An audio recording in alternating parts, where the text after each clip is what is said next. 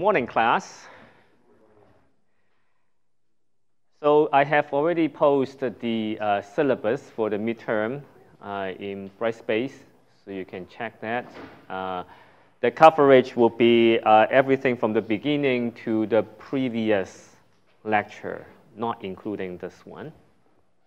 Homework-wise, it will be from the beginning until homework number 3, except for the last question, because the last question requires you to remember some of the formula for random variables. But anything before that are well within your capability.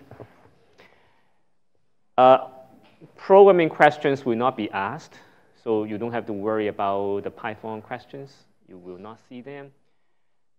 There will not be proofs. However, I will ask you to calculate things. You do not need a calculator. So that means those computations will be fairly straightforward. If you ever need to approximate some numbers, let's say 0.2125, if you ever need to run into that kind of situation, just say it's 0.2. You know what I mean? Okay. If you have 0.98725, if you ever run into that kind of thing, just say it is 1. Okay, so that is allowed. I'm not going to be that precise about those numbers. And I promise for most of the numbers that you see, it will be very obvious. Okay, okay, so that is the midterm. That will be next Friday in class. So for today's lecture, I want to switch gear and talk about something very practical. So far, we have been talking about random variables, discrete random variables, PMF, CDF, means and variance, and all kinds of mathematical tools. Starting from today, at least for today and next lecture, we're going to look at some specific random variables. But instead of telling you the formula, which you can find them from the textbook and you can also memorize them, I want to show you applications of those random variables. So that's more for open discussion. So how can these random variables be used? And you can bring up applications that you have in mind. You can say, hey, would this be classified into these random variables? So we can have a conversation like that. There are a few random variables that we want to study for the discrete case. For the Bernoulli random variable, the binomial random variable, geometric, and the Poisson. There are more. Clearly, there are more random variables beyond these 4. But I think these 4 are sort of the representatives for the introductory class. OK, so without further ado, let's talk about the Bernoulli random variable. If you ever wonder what it is coin flip experiment. It's very simple, coin flip. You have a coin, that you have a head, and then you have a tail. There's a probability of getting a head. There's a probability of getting a tail. What is the expectation? What is the variance? We can talk about all these. But what would be the application? That should be the focus here. Okay, so here is the probability of flipping a coin. You have 2 states, 0 and 1. And let me just remind you, if you have a random variable with this PMF, the expected value of x will be 0 times 1 minus p plus 1 times p. This 0 goes to this state. 1 minus p is this probability mass. You have 1 times p, which is the other case, so that would be the expectation. That is going to give you p, and this is the mean. The variance of a Bernoulli random variable with this distribution here, it is the expected value of x squared minus the expected value of x with a square outside. So there is a formula that we derived last time. The expected value of x squared in this case is just 0 squared times 1 minus p plus 1 squared times p. that is the expected value of x squared. So you take the square for the state, never take the square for the probability. Then that's going to give you p, because there's a 0 here, there's a 1, and so you have p. So the whole thing is just p minus, this is the expected value x. You take the whole square outside, so you'll be p, which is coming from here, and then you have a square. So you get p times 1 minus p. That is the variance of a Bernoulli random variable. So we know everything about this random variable. We know the mean, we know the variance, we know the PMF, we know everything about this random variable. Very easy, okay? All right, so that's just a recap, okay? The definition of a random variable, a Bernoulli random variable, is a two-state random variable with state 0 and 1. Usually, the probability of getting 1 will be p. The other one will be 1 minus p. This is the notation that we'll be using over and over. I say x tilde Bernoulli p. It means that x is a random variable. It's a Bernoulli random variable. There is a parameter. Okay, so that is a parameter. P. The parameter goes with the state 1. And then after you do this, of course, you know the other state, which is the complement. And so you have 1 minus p. Now, the reason I'm introducing this notation is that most of the random variables that we study, they are parametric family. By parametric family, I mean that there is a parameter. In this case, the parameter is p. If I tell you p, I tell you it is Bernoulli random variable, you know the PMF, you know everything about the random variable. For a different random variable, I tell you that, let's say there is a binomial random variable. I tell you this is a Poisson random variable. They are parameterized by different parameters. Okay? So here the parameter is p, is a one-parameter random variable. Some random variables, for example, a normal distribution, you have 2 parameters. There's a mean, and then there's a standard deviation. You need 2 parameters to specify a distribution. So again, they are parameterized by a few number of parameters. Now you can imagine that in many realistic scenarios, there are 2 cases that will happen. One is the forward process. I tell you the underlying distribution. I tell you the p. I ask you to generate. I ask you to synthesize data for training purposes. The other problem is the inverse problem, okay, where I give you the data. I give you the data and ask, can you go back and find out the parameter p? Now, this inverse problem is sort of the core business of estimation and most of the machine learning problems. Okay?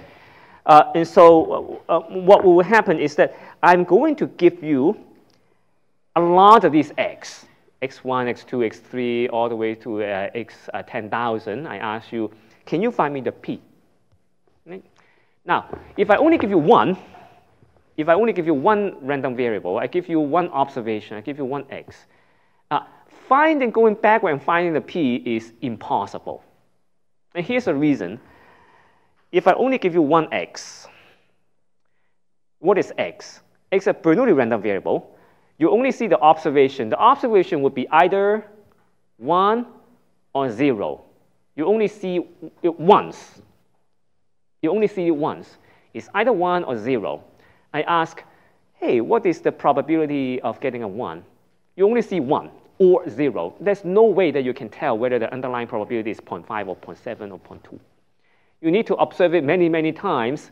For example, you flip a coin 1,000 times, then you will start be able to say, okay, the probability of getting a head will be 0.2, something like that, because you're going to take all these measurements and then you do some calculation and say, okay, it is 0.2. So whenever we talk about the forward process, we start with a model, we start with the parameter, we generate as many data as you want. The inverse process, usually, it will be that we go backward and say we have a lot of these repeated measurements, and then what would be the underlying parameter? So forward and backward, those are the 2 questions that we will encounter in any machine learning problem. This result we have already proved. The expected value of a random Bernoulli random variable is p. The second order moment is p. The variance is p times 1 minus p. So that is what we have shown before. This analysis of the variance we did the last time as well. So when will the variance of a Bernoulli random variable be maximized? When will the variance of a Bernoulli random variable be maximized? Now, we know that the variance of a Bernoulli random variable is p times 1 minus p. And so if you plot it out, as a function of p, it will go up and then it will go down. It will go up and then it will go down. And then you have 0 here, you have 1 here, and then the peak will happen when you have a half. So that is the variance.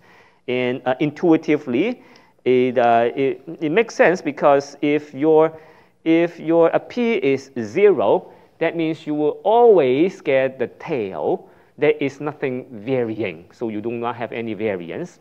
If your p is 1, you are always getting the head. There's nothing varying, so you do not have any variance. The variance is maximized when your p is 1/2.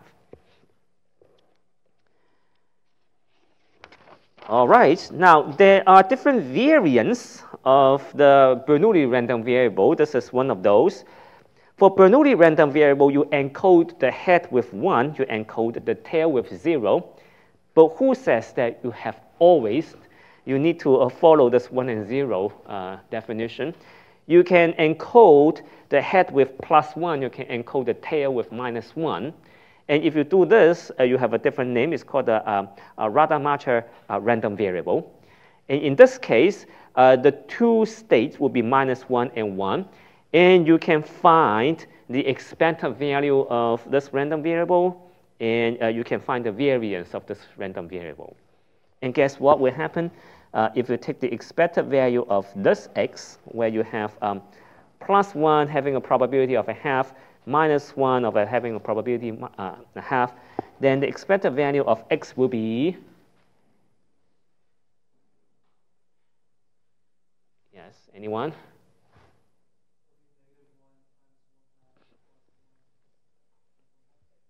Which is 0. Okay, it's very easy to see because there are two pulses, right? One is -1, the other one is +1. They are equal height. And so the mean would be center. It will be at the center. Just to be more precise, it will be -1 times 1/2 plus +1 times 1/2. So that will give you 0. How about the variance? Let's just do it, right? Variance of x. It will be -1. So it will be expected value of x squared minus expected value of x squared outside. So the second moment will be -1 squared times 1/2 plus +1 squared times 1/2. Right? Okay. So this is the second moment. And this guy is just 0, as you calculated before. And so what is this quantity? You will get 1. Now, it makes sense because the spread of this distribution is twice compared to a Bernoulli random variable, 0 and 1. Right? So it's twice as big. And so the variance will be twice. Previously, it was 1/2, and this time it is 1. So you can do that. Okay, so now let's talk about some very interesting applications. Okay, I want to show you two applications that you probably haven't thought about. The first application is as follows. We all know big, large-scale systems, linear systems. Think about the following scenario. You have a vector. Everyone knows vectors, okay? Linear algebra, you know the vectors. And then there's a matrix. I guess you also know the matrix, right? A matrix is just an array. And the way to calculate this matrix vector multiplication is that you take the first element, multiply the first element, plus the second element times the second element, you add everyone up, right? So that is called the inner product. And then that's going to give you an output y. Okay, so this system of linear equation is very common. It is so common that I would say 90% of the engineering problem will be formulated according to this system of linear equation. If you don't believe me, this equation has this general form. Okay, most of the nonlinear problems, right now in this world, there are only linear problem or nonlinear problem. Linear problem will be following this form. Nonlinear problem, you don't want to deal with nonlinear problem. You always approximate and turn it into this form. Just because nonlinear problems are just too difficult to solve. Okay?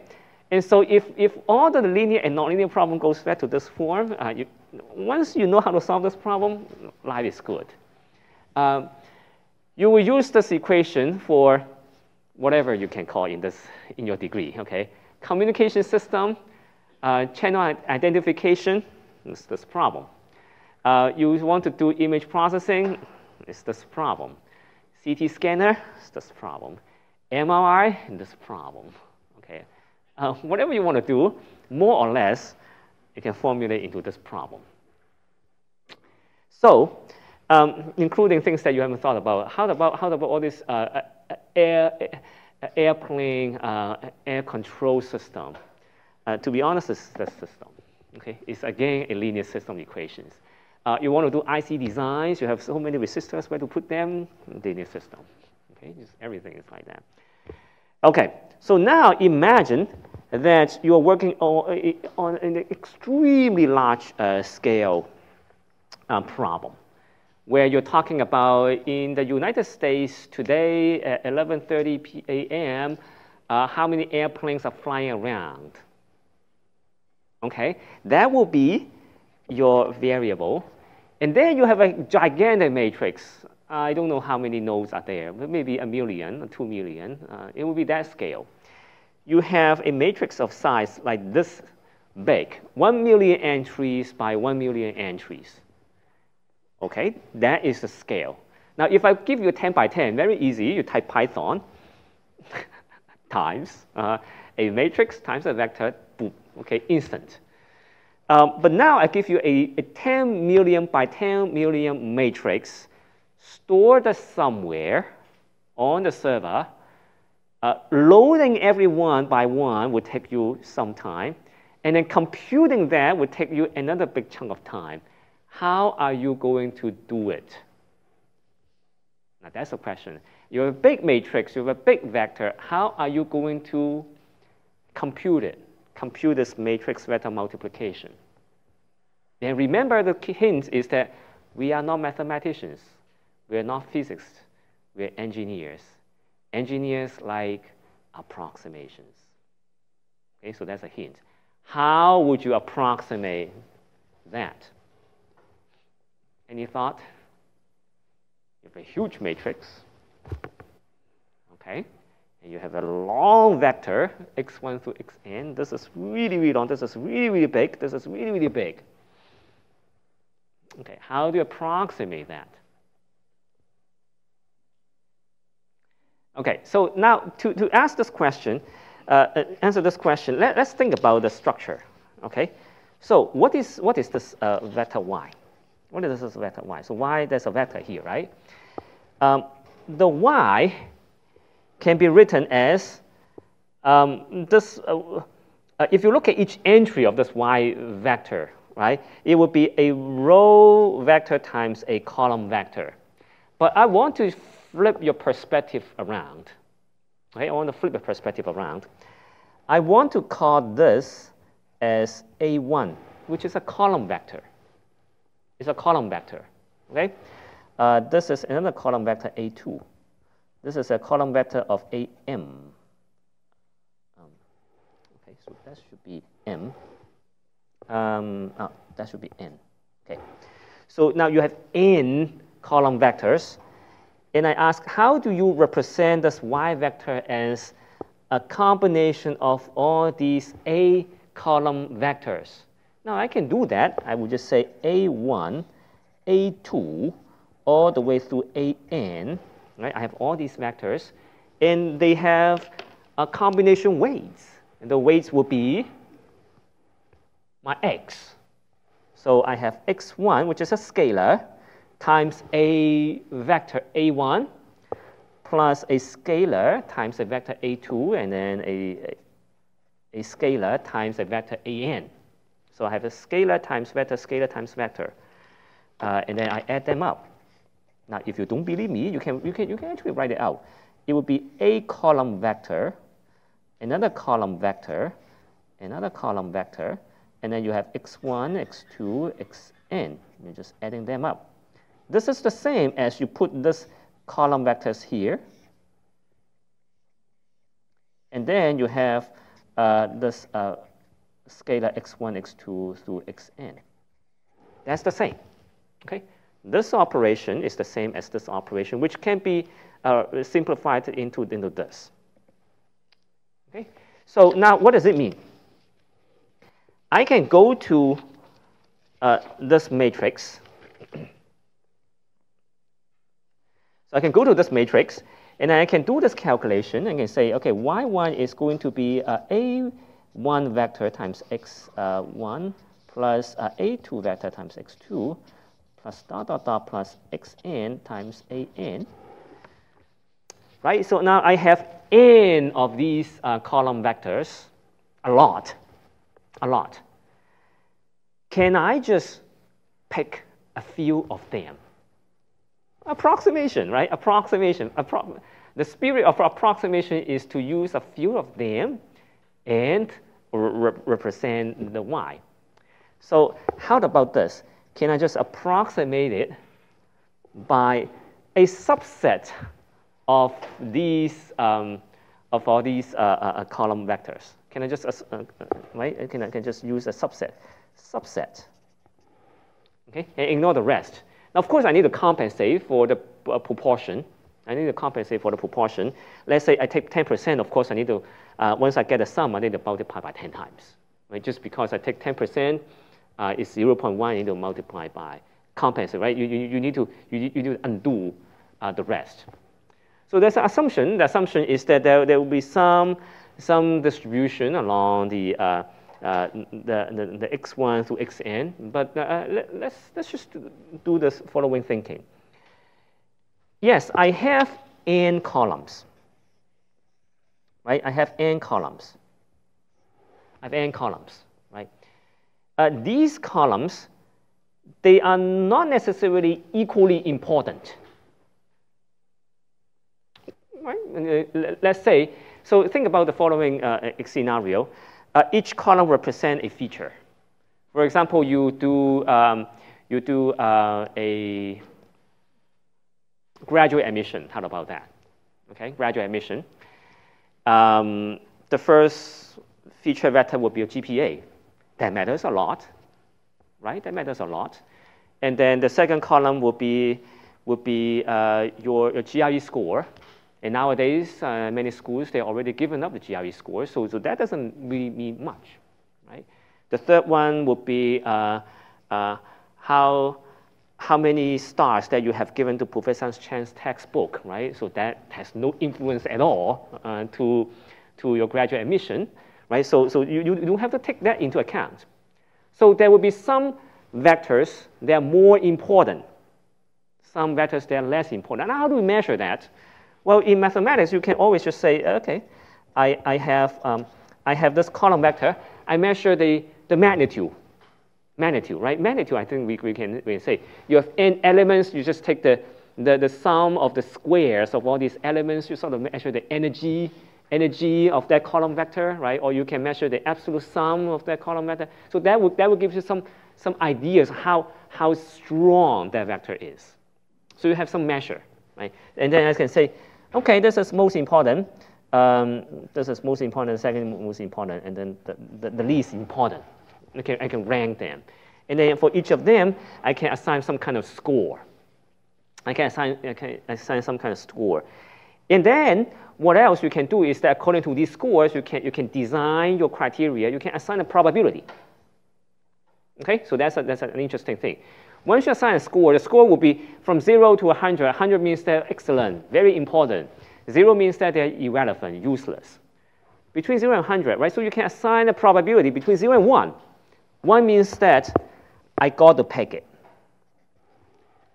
0 means that I'm not going to peg it. Right? So you can assign the probability. You can say this one is some importance, 0.9. The other one is not important. Right? So you can go there and assign the probability. And then overall, what you should do is that once you have assigned the score, just make sure that the sum is 1. Okay? So what you get is a P1, P2, all the way to Pn. Just make sure that when you sum all these probabilities, they sum to 1. Okay, good. Okay. So once you have that, then you can go there and you can start to draw samples randomly.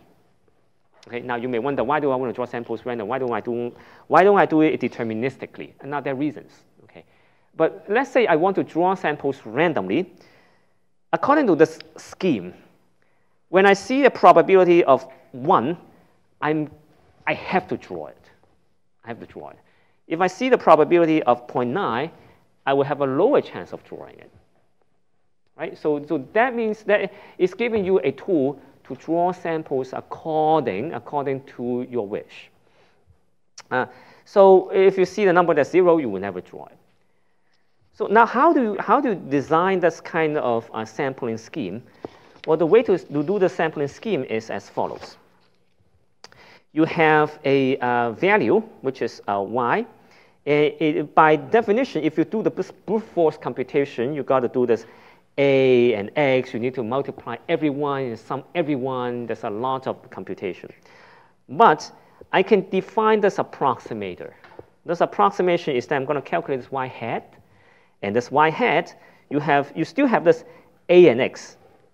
But I will have a Bernoulli random variable, which is a 1 or 0 random variable. The random variable will have certain probability of being drawn. Okay, and this probability is Pj. Pj is a number between 0 and 1. So I will have this probability.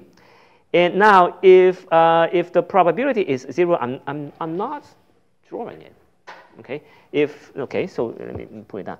So ij is a Bernoulli random variable. It will either be 0 or 1. It will have a probability getting 1 with Pj, and then you will have a chance of getting 0 with probability 1 minus j. So 2 states. So given this A1, A2, all the way through AN, basically what I'm doing is that I'm going to assign a binary stage to each entry. Yes, no, yes, and no, and so on. If that entry has a yes, you're going to sample it. And by sample, I mean that you actually go to your memory, you read out that column vector, put it into your RAM, and start to do the calculation. If it's no, you would just skip that entry. You go to the address bar of that memory, you skip that. You go to the next one. Okay? So the overall readout and then computation is significantly reduced if your P is usually small. Right? Now, of course, if your P is small, overall you're only picking 10%, then your approximation wouldn't be that good. Whereas if you're picking 80%, you'll be much better, closer to the truth. But given that there is some kind of a distribution of the magnitude of the column vectors, by sampling according to the magnitude, you are sort of guaranteed to pick the important ones first. Okay? So this is one usage of a Bernoulli random variable. In fact, we actually use them. In terms of sampling important samples.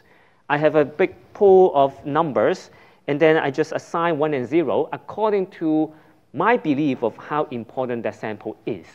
Okay? And then I assign 1 or 0. Now you can see that in this formula, I have A, Ij, and Xj, which is this inner product, right? A1 through AN. Now if you look at each entry, it will be A11, A1n, right? So that would be each row vector times this column vector. So you have this notation here. Now you have this I. I will be either 1 or 0. But not only that I have this I also have a P. It's a compensation I mentioned. Okay, so you think about that if I have a total of 100% of samples, I only sum the 10% of the samples, then the maximum that you get will be 0.1. You wouldn't get 0.2. Now, how to compensate for that? You just divide the sum by whatever percentage you've taken. You're taking 10%, you will divide by 0.1. So basically multiply by 10 times. If you take 20% of samples, what do you compensate for? You divide by 0.2 of whatever you sum. Okay, so that's the compensation you have. And you can show the following beautiful result, that if you take the expected value of this y, okay, expected value of this y, here I have yi, which is going to be the expected value of the summation of aij, xj, ij divided by pj, j going from 1 to n. Okay, a lot of things here, but I can tell you that the only random variable in this equation is this ij. Anyone else is a deterministic scalar. And so if you take the expectation, then the summation can go out, and then your aij, xj can all go out, and then you have the expectation just on ij, just on the random variable ij. And what is the expected value of this ij? Now we call that ij is a Bernoulli random variable with a probability of pj giving you a 1 and 1 minus pj of giving you a 0. And so the expected value of this ij will be pj. Okay, so then you have the sum of this thing, aij, xj, pj, divide by pj, cancel out. Excellent. Then you end up having with this expected sum of aij, xj, which is what you want in the beginning. This is the quantity that you will get by loading the full array, full matrix, full vector. This is what you get. Okay, this is what you want. And then I am giving you an approximator which has all these Bernoulli random variables, 1 and 0s, which give you the tool to pick and choose, okay, yes or no, randomly. But I can show you that if I take the expectation of this random quantity y hat, you are going to go all the way to the end, and then you can show that this is yi. This is what you want in the expectation sense, right? Expectation means that you take the average. And so this is actually a good thing. It means that if my n, if my number of samples, okay, is big, okay, this n would determine the number of columns. So if I only have 1,000 columns of my matrix, then picking 10% may not be that good. But imagine that if my n is 10,000 million entries, picking that 10% is a lot already. Right? And that 10% is already a very, very, very good approximation for you.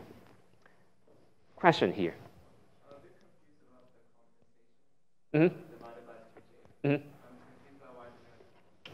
Okay, excellent question. Why do we want to compensate? Let's do the counter argument. Let's do that. If we do not compensate, let's see what will happen. If we do not compensate, then you have this yi. Then you have expected value of summation aij, xj, and then ij without the pj, right? Without the pj. Then we can do this calculation again. Then the expected value would become, of course, you have summation j going from 1 to n of aij, xj, expected value of ij. Then you will have this j going from 1, aij, xj of pj, okay? So now let's make our life a little bit easier. Just assume pj, don't use the running index j. Everyone has the same p. Simpler, okay? Everyone has the same p.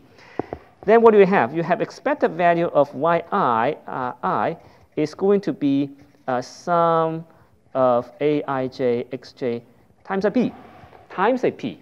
That is not the same as the expected value of yi, which is sum of aij and xj. You do not have a p over there. You do not have that. The consequence is the following.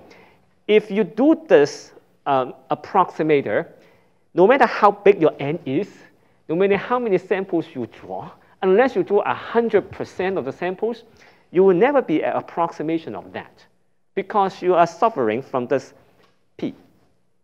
You're suffering from this p. The presence of this p will always make this quantity smaller than what you want. The presence of p will make this smaller than what you want. And therefore, by compensation, I mean that you divide the thing by pj, you divide the thing by pj, you divide the thing by pj. In this case, you divide by p, right? Then this p and that p will cancel out. And so this quantity would be a good approximator to that. You wouldn't become smaller.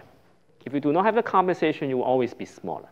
Just think about you only sum 10%.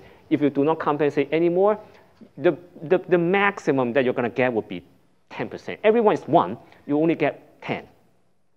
Now, if you compensate, you say you only get 10 divided by 0.1, then I can go back to 100%. So that's the compensation. Yes, please. Correct. The value of ij is either 0 or 1. Okay, it is a random variable that only has 2 states, but then the probability of getting it to be 1 is defined by pj. This is really the first time, I'm sure it's the first time that you think about, you see this kind of question, this kind of modeling, right? You have a big, gigantic system. How can I use randomness to help you? The way is to do binary encoding. You look at each sample, and then you say, yes or no, I want to pick it or not pick it. The way to pick it or not pick it is that you assign a probability, but since you assign the probability, you pick a subsample, then you want to compensate. So that is the logic behind this.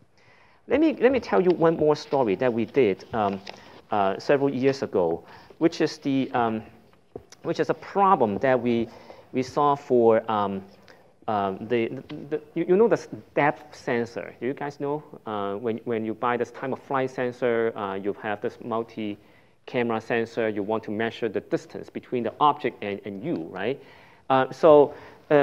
You know how computationally intensive is that process? Because think about the time of flight. Time of flight is that you send a pulse to the scene, and then you wait until it comes back. Of course, it's speed of light, but then you have a scanning probe. You go from one location to another location, and it depends on how dense is your scene. You need to count how many pixels.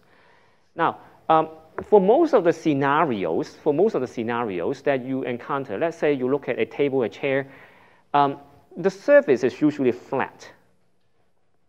That means you do not need to allocate most of your time in sampling every point of the chair. By sampling a few points of the chair surface, you mostly know how far is the object. The places that you want to spend more time will be the object boundary. Make sense? Right? So object boundary, you want to have a precise shape.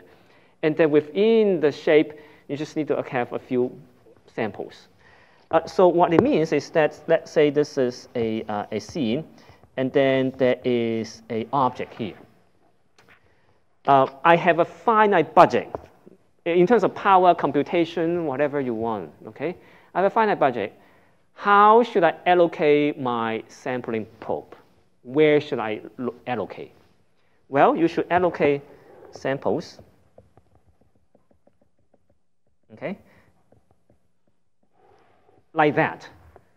Most of the samples, they should be allocated around the object boundary, and then a few of them can be in the background and in the foreground.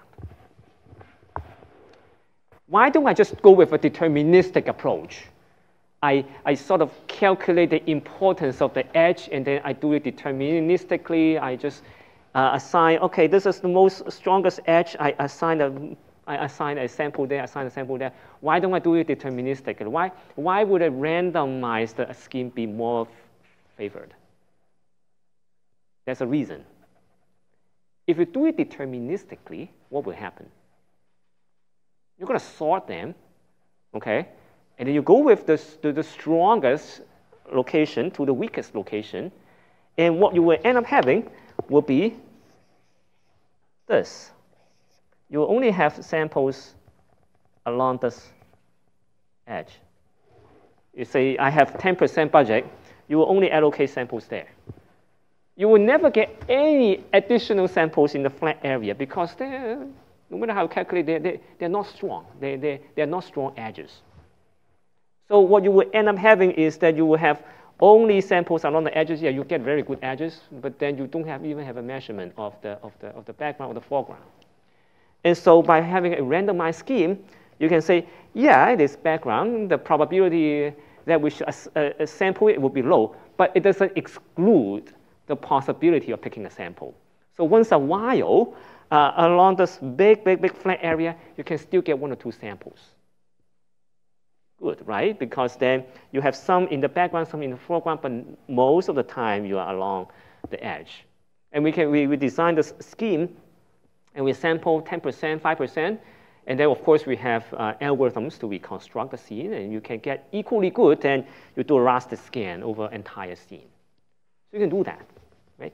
Assigning random variable, binary random variables, yes and no, 1 and 0, Bernoulli, and then do this compensation, do this calculation, you can prove that it works.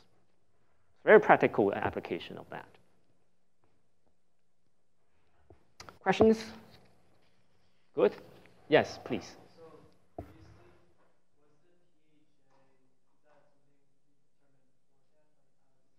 Correct. Should the PJ be determined beforehand? We, as users, we need to define. Normally, if you talk about a big matrix system, we usually just go into the matrix and then we compute their magnitude. We call it the norm of a vector. We calculate that. We need to do it once, but once you know the norm of the vector, then the P can be defined according to the norm in whatever way that you prefer. Right? You can say, having this norm, I want to assign higher probability. That's the designer's choice. Okay? Now, let me also show you another really cool application. This application is about social network. That's also, if you can't think of it, it's also a Bernoulli random variable. So this is of course, it's a toy example of a social network where you have many nodes. And let's say person A and person B, they are friends. I just draw an edge connecting the 2 nodes. So here is a relationship between the 2. Let's say I have a graph. Graph is easy to understand. You have 4 friends, okay? A, B, C, D, let me call it 1, 2, 3, and 4. 1 and 2 are connected.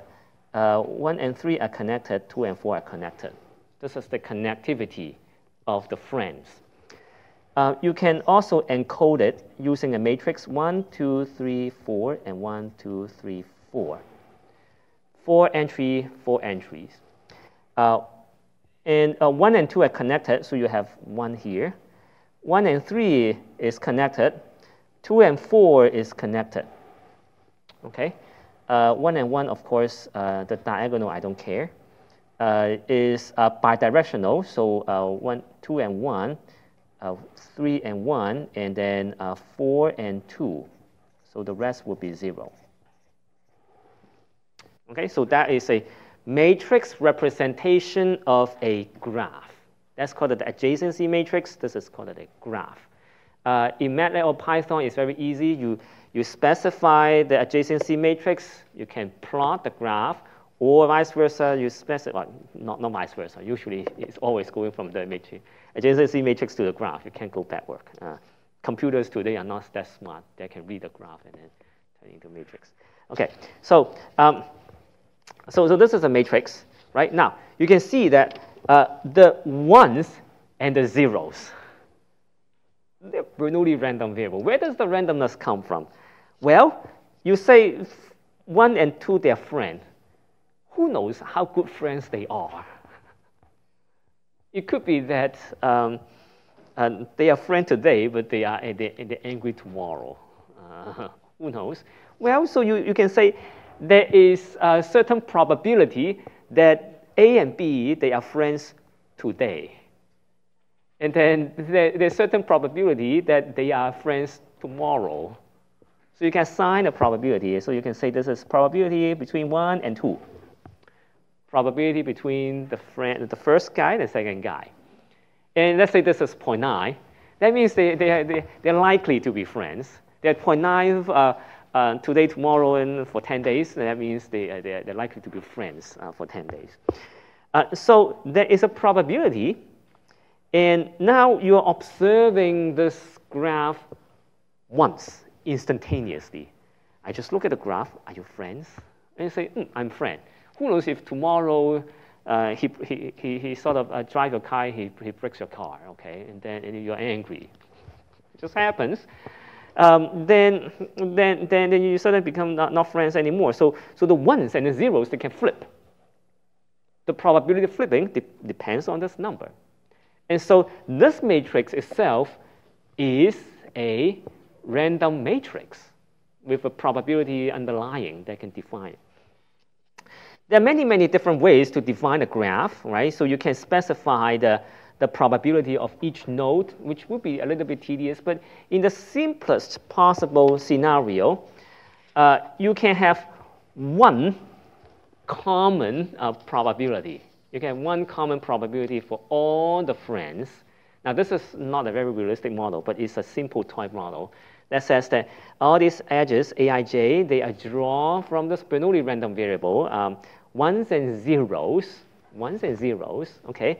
There's a probability P that tells you whether this is 1 or 0. And then you can draw the connections. When P is 0.3, you have very sparse connection. When P is 0.9, everyone is connected to each other.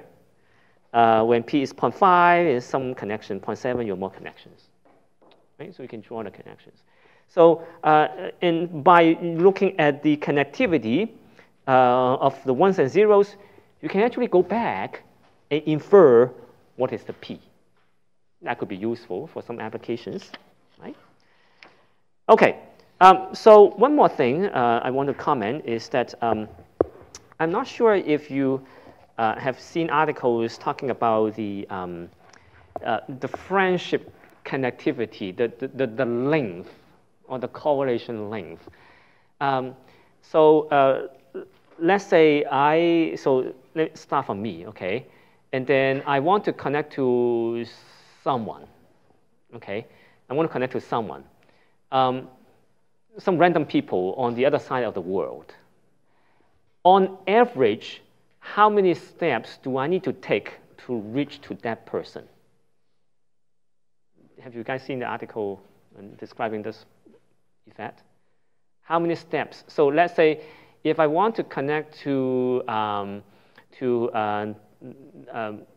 Mitch Daniels, which is our president of Purdue University, okay? It'll be one step because I know him. Okay, you know him, okay? So one step. But then how do we get connected to another person? Okay, so you may want to take. How can I know your sibling? Okay, then I need to go through you. You know the sibling, right? So that would be 2 steps. So if I want to go to a random person on the other side of the Earth, on average, not exactly, on average, how many steps do I need to take? Yes. A little bit more. Yes. 6 to 7, approximately 6. Okay. You take 6 steps. On average, not guaranteed, but on average, you can reach to any person on the other side of the Earth. Okay. So, and that can be calculated by doing this kind of analysis. This is called the Erdős-Rényi graph. There are more advanced models stem out from this Erdős-Rényi graph, and then you can start to do this kind of calculation and show that it is approximately 6 to 7. Okay. So all these are very interesting topics that you will encounter later, and not now in your career as you go out and do work. I hope that this is a moment that stimulates you to start to think about, okay, probability is no longer just gambling, flipping a coin. It's actually just, even just 1 and 0 probability can be very, very useful in practice. Okay, so when we come back, I'm going to show you more examples of other random variables. Thank you.